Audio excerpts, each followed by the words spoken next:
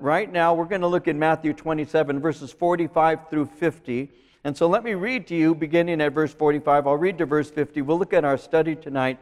And I do appreciate your prayers as I go through this. Like I said, this is something I pulled off my computer. I taught this a few years ago. And yet I really think this is what I wanted to share tonight. So beginning at verse 45, reading to verse 50, Matthew chapter 27.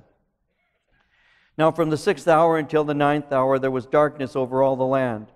And about the 9th hour Jesus cried out with a loud voice, saying, Eli, Eli, lama sabachthani. That is, my God, why have you forsaken me? Some of those who stood there when they heard that said, this man is calling for Elijah. Immediately one of them ran and took a sponge, filled it with sour wine, put it on a reed, gave it to him to drink. The rest said, let him alone. Let us see if Elijah will come to save him. And Jesus, when he had cried out again with a loud voice, yielded up his spirit. Now, as we begin our study, we need to know that at this point, Jesus Christ has been crucified. Pontius Pilate, the Roman governor, had contended that Jesus was not guilty, and yet Pontius Pilate allowed Jesus Christ to be crucified. As you begin to look in the Word of God and you begin to compare Scripture with Scripture, you discover that Jesus was sentenced at 6 a.m., and then you see that he was crucified at 9 a.m., and then from 9 a.m. until noon, several events had transpired. Soldiers gambled for his garments. He endured ridicule of the thieves, as well as those passing by, the chief priests, scribes, and the elders. And in that time, he welcomed a thief into paradise. At this point in Matthew's study, it's at least 3 p.m., and Jesus has been on the cross now for several hours. Matthew records that from noon until 3 p.m., he says there was darkness, notice verse 45, over all the land.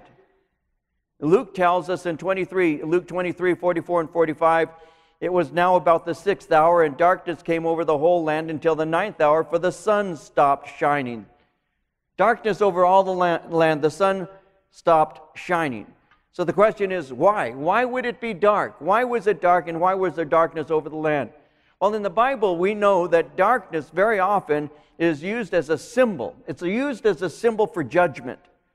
In the book of Exodus, for example, in chapter 10, 21 and 22, it says, the Lord said to Moses, stretch out your hand toward the sky so that darkness will spread over Egypt, darkness that can be felt. So Moses stretched out his hand toward the sky, and total darkness covered all Egypt for 3 days. In the book of Amos, in chapter 5, verse 20, Amos writes, will not the day of the Lord be darkness, not light, pitch dark, without a ray of brightness? And then in Matthew 25:30, Jesus said, throw that worthless servant outside into the darkness, where there will be weeping and gnashing of teeth. And so darkness very often is used in Scripture as a symbol of judgment. And so what we have here is a picture of divine judgment. The sins of the world are being poured out vicariously on Jesus Christ, the Son of God.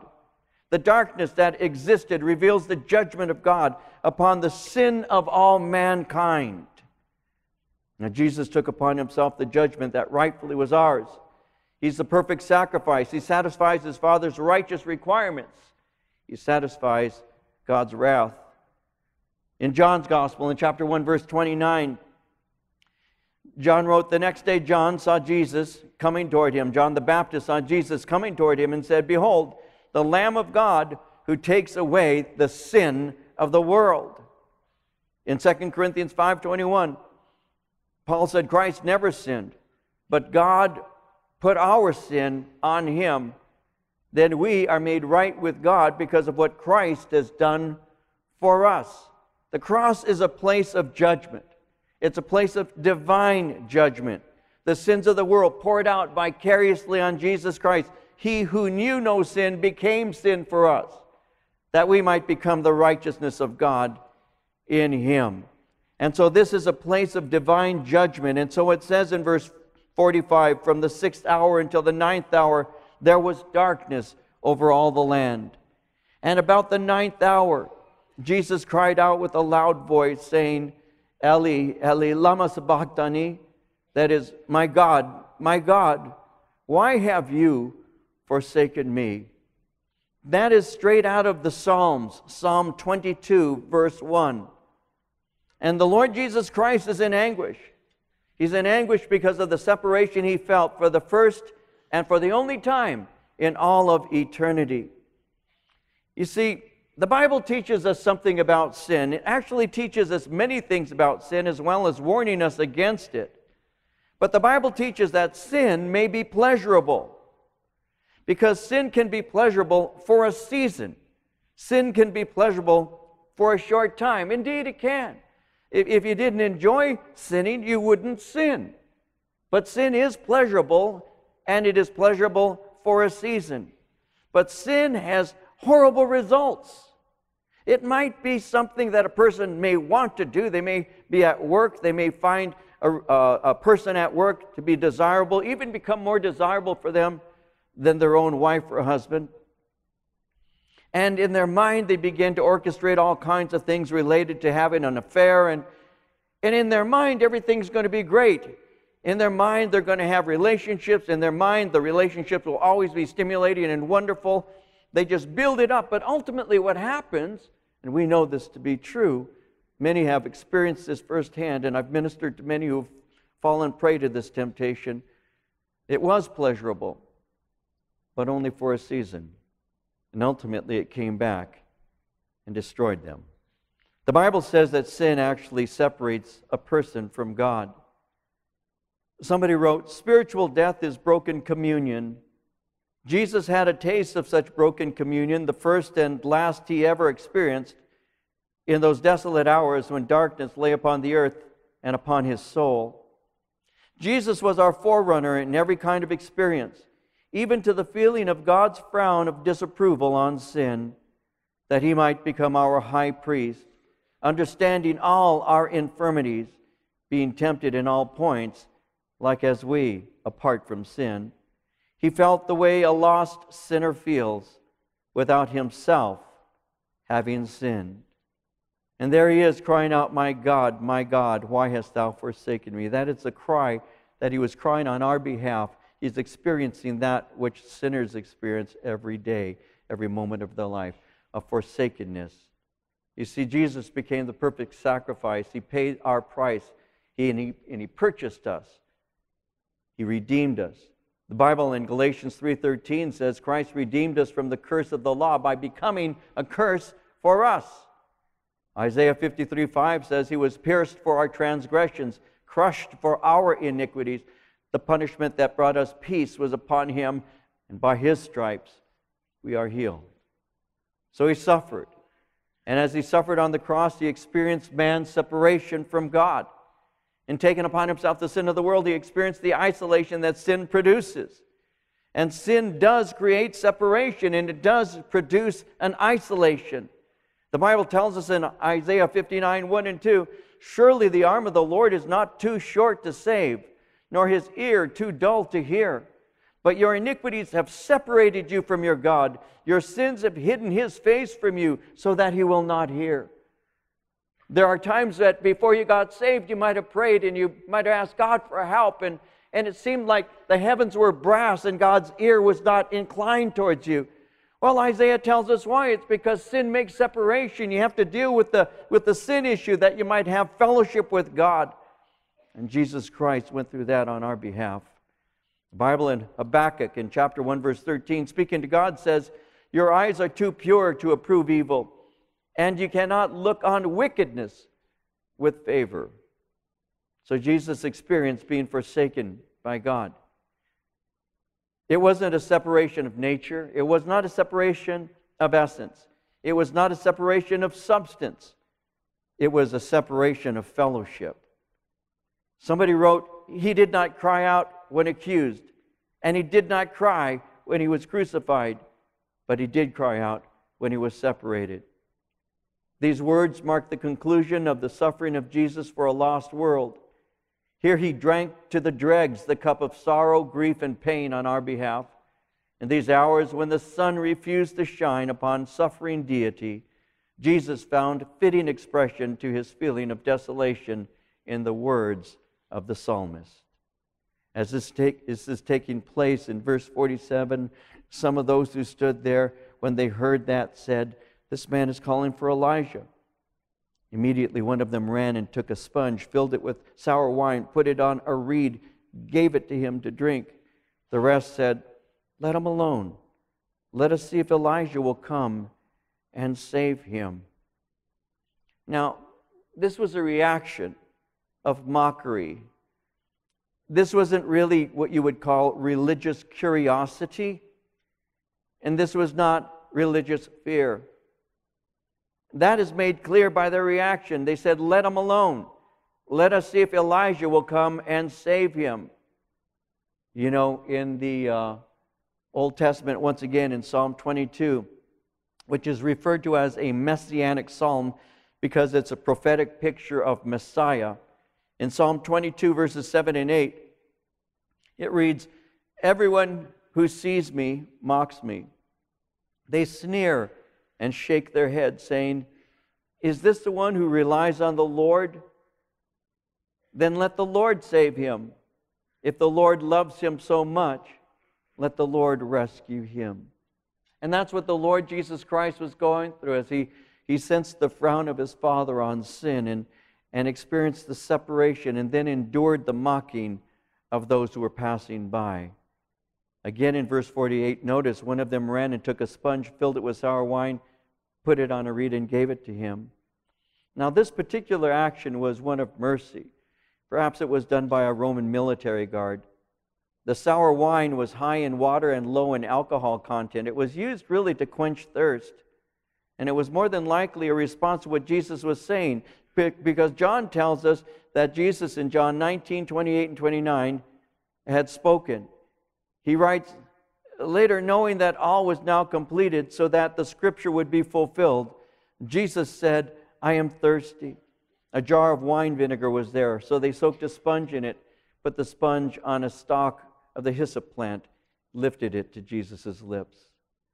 Now this is one of the few tender and merciful acts that occurred at the cross. Again, it was more than likely done by one of the Roman military guard. With his lips moistened and with his throat cleared, he was able to cry out again. And what did he cry? Well, we know in John 19, verse 30, that it says, when he had received the drink, Jesus said, "It is finished." The word "finished," when it's written out in the original language, Greek, "it is finished" is the Greek word "paid in full." And what Jesus was saying is salvation has been won. The price has been paid, and it has been paid completely. Redemption has been secured. The sacrifice has been completed. If you go and you purchase something at a store, there was a time when you would purchase something, and as you purchase it, you would be making your payments, and then ultimately what would happen is when you made your last payment, you would receive a receipt, and the receipt sometimes had stamped on it, "Paid in full." And that's what Jesus was saying. He was saying that the debt was paid. The sin debt had been completely paid. It was paid there while Jesus was on the cross, and he cried that out. He said, "It is finished. It is done." And what we need to do, what we as people today need to do in order to be able to take advantage of that debt that has been paid, is to simply receive it, to receive the payment, to say to the Lord, "God, I thank you for the work that you did. It's not works of righteousness that I have done, but it's according to your mercy. You saved us. You washed us. You regenerated us. It isn't my good works. It isn't the things that I've tried to do. It isn't the religious behavior that I've experienced. It's not the prayers, and it's not the fasting. It's not the giving, and it's not the serving.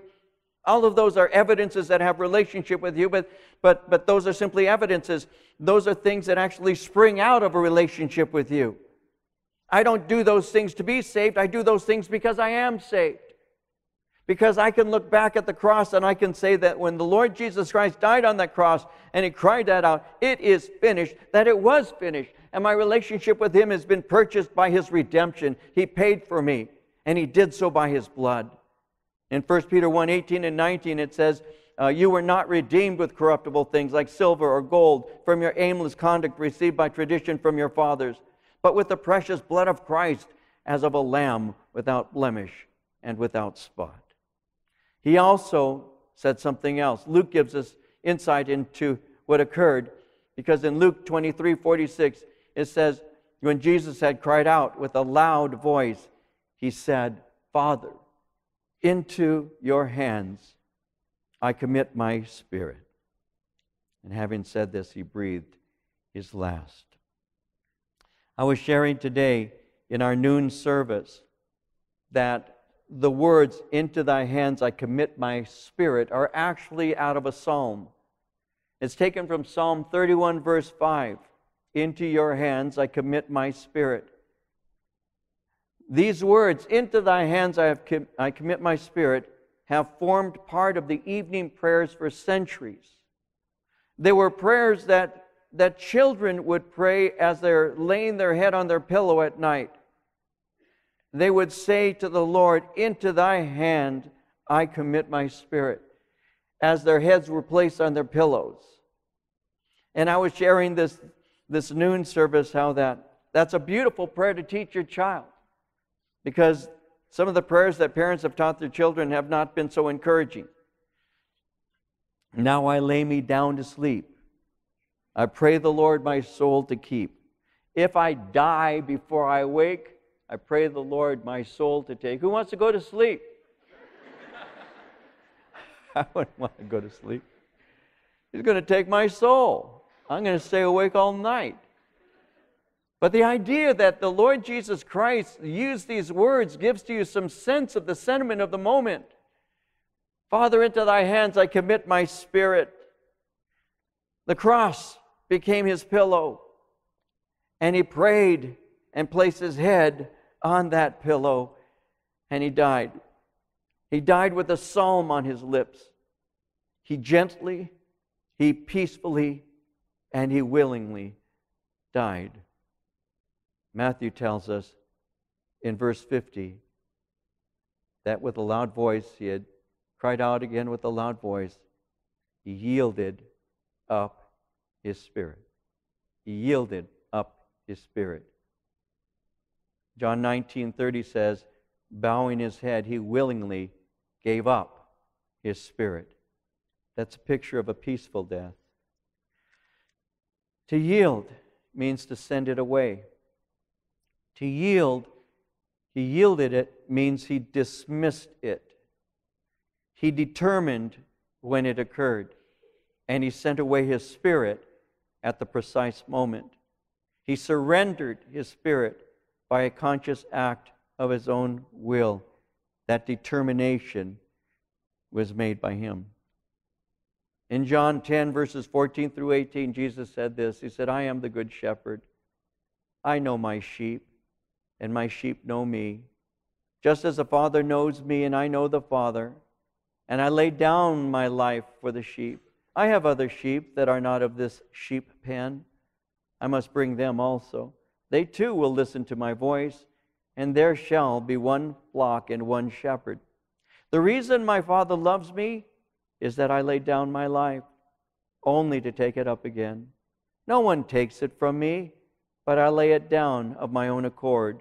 I have authority to lay it down, and authority to take it up again.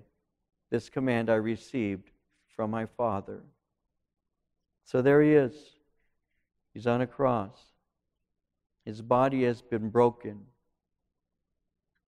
He'd been scourged. Scourging was called the living death because many who went under the lash didn't survive it. The individual who had rendered the scourging, even as you saw illustration of it in the video this evening, was called a lictor. And he would take what we today would call a cat of nine tails. And in this whip that had several strands, within the leather would be embedded broken pottery, ceramic, sharpened stones. The individual who would inflict the scourging that Jesus endured was expert at doing that. They had learned how to even use their wrist to snap so that they could take entire portions of that victim's body off with a single swipe. And they very often would flay them alive. Their bodies would be torn open. They looked like hamburger. Eyes would be torn out of the sockets. The face would have large rips in it. The neck, the back. Under Jewish law, it was permissible to receive 40 stripes minus one.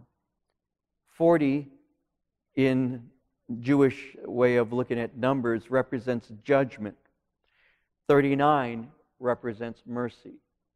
And so judgment was always to be tempered by mercy.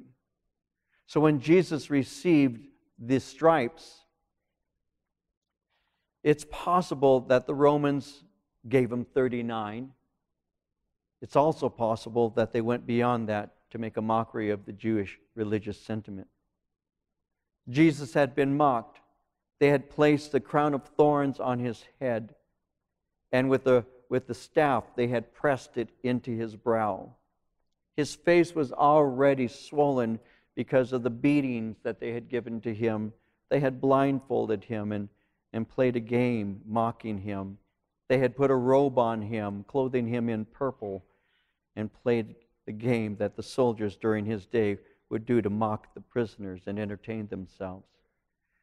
They had handed him over to be crucified, ultimately. And after all of that had been done, they placed on Jesus the cross. And as he carried this, the cross that he was placed on was rough. It wasn't sanded. It had all kinds of roughness to it, so that when he was on that cross, it would dig into his back that had been opened and wounded through the scourging.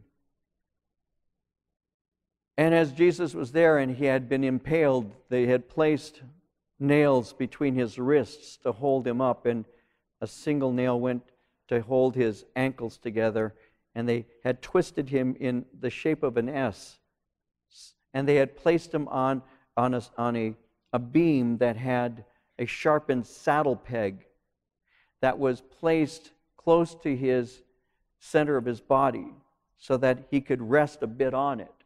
But when he rested on it, it would dig into his skin because it was sharpened like a sharpened pencil. In order for him to breathe, he would have to lift himself up so that his lungs could open up, and every time he lifted himself in order to breathe, this sharpened saddle peg would go up and down his back. And that had been going on for hours. And as he's there, his mom and John and Mary Magdalene watched. And they saw him go through his pain.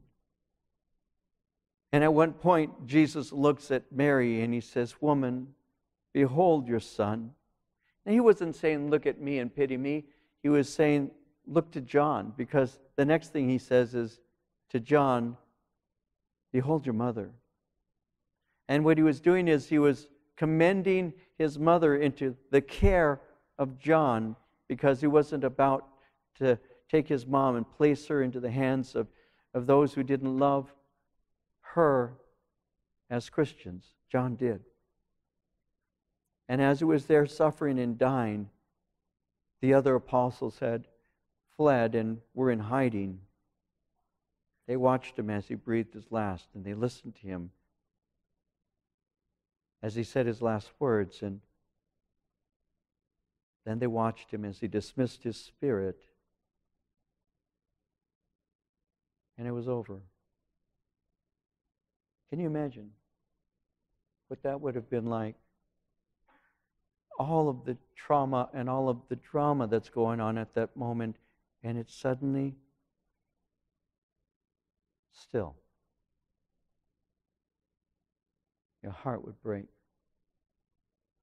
My heart would have broken. As far as they were concerned, The promise of the kingdom had died with Jesus. But that was Friday. Sunday was coming. And that's what we celebrate this upcoming Sunday. Yes, he died, but he's alive. He's alive.